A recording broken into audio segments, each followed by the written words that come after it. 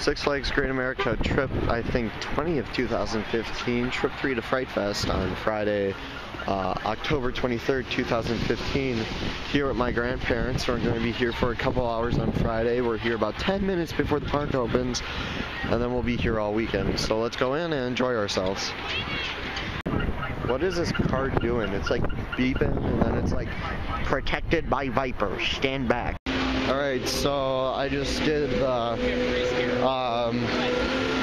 Massacre Medical Center. It was my first haunt that I did so far this year. It was actually pretty fun. Kind of the same recurrent thing every year, but yeah, it was a great haunted house. Alright, so as part of a bet between, it started first with Great America versus St. Louis, whoever lost would rename a coaster.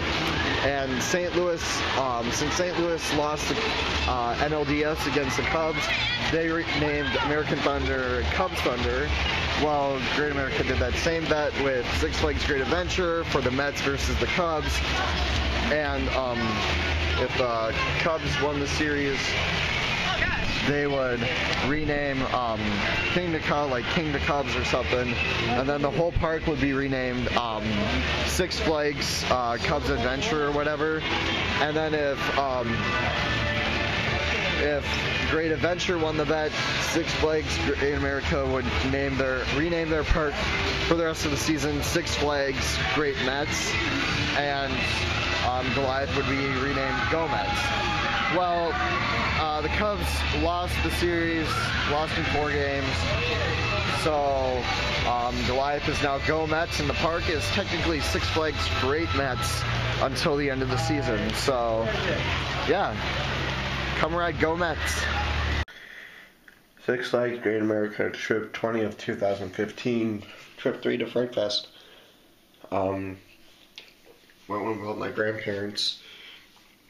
We were there from open till about 6:30, and then we came back at about 10:15 for 11th Fright.